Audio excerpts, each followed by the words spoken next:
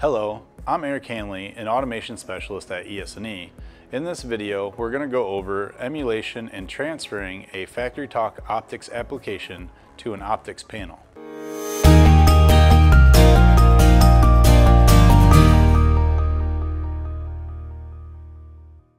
The emulator and the Optix target location for the runtime can be seen in the toolbar at the top where it says emulator. To run the emulator, we need to make sure we have an existing save project, then press the play button in the toolbar. That will send a notification that NetLogic will be executed if you have added any C# code. Proceed with caution because the system will not compile the C# code and may have an issue. But we can just press the proceed button since we do not have any C#.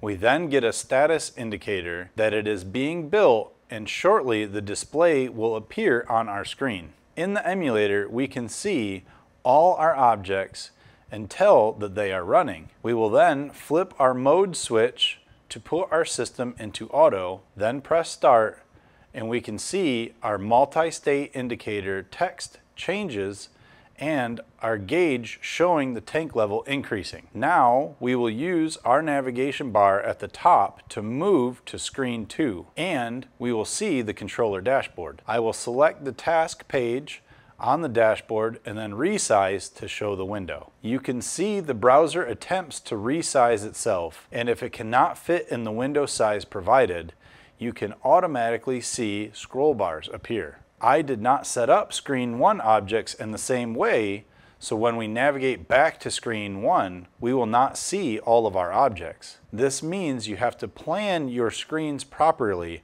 when developing if you plan on having mobile or web clients. Now we have built and tested our graphics, we need to download them to an Optix panel.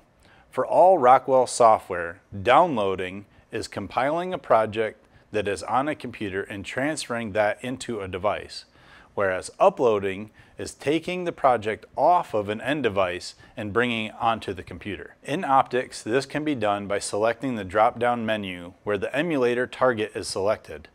Then highlight the local folder and select the plus icon to add a new target device. Give the target a name, and ours will be Optix panel. Then an IP address, and ours will be 192.168.1.12. And last is the username being used to download to the panel. This username is the same one that we set up during the out-of-box setup, and ours was admin.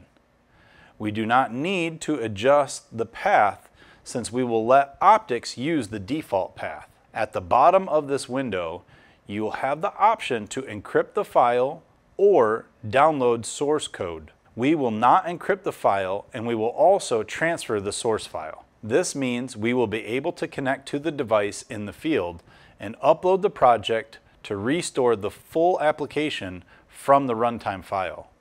By default, these are not checked, but I would highly recommend changing these settings. Once the target path is showing Optix panel in our software, we will press the play button to start the transfer.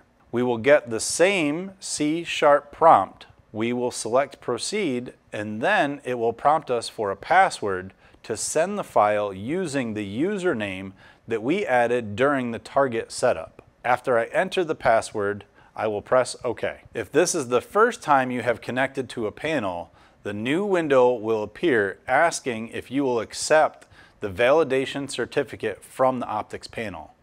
If you select Trust, it will remember the panel. If you select Temporary, it will ask each time you try to download. If you hit Reject or Cancel, it stops the process. Now the project is looking for the Optix panel. If the password is not correct or the checkbox for the update service is not enabled on the hardware, then you will get a red note stating unavailable to connect, and it will ask you to verify your configuration and hardware. On the Optix panel screen, if there is not a file, it will show a message saying no application found. You need to be on this screen for a download to work. Once the download begins, this screen will go dark and you will have a status indicator on your PC showing the download happening. If you wanted, you could also create a runtime application and use a USB to transfer the file. This is always a good backup plan and sometimes is even the fastest method depending on your PC. I have noticed that deploying from within a virtual machine takes a little longer than if Optix is installed on the host system. One positive thing is when you need to update a screen, each update is significantly quicker because it does not reload the whole application, it only updates what was changed. This means that the first download will take the longest, but the rest will be very fast. Thanks for watching. If you have any questions, please contact your local ES&E account manager or automation specialist.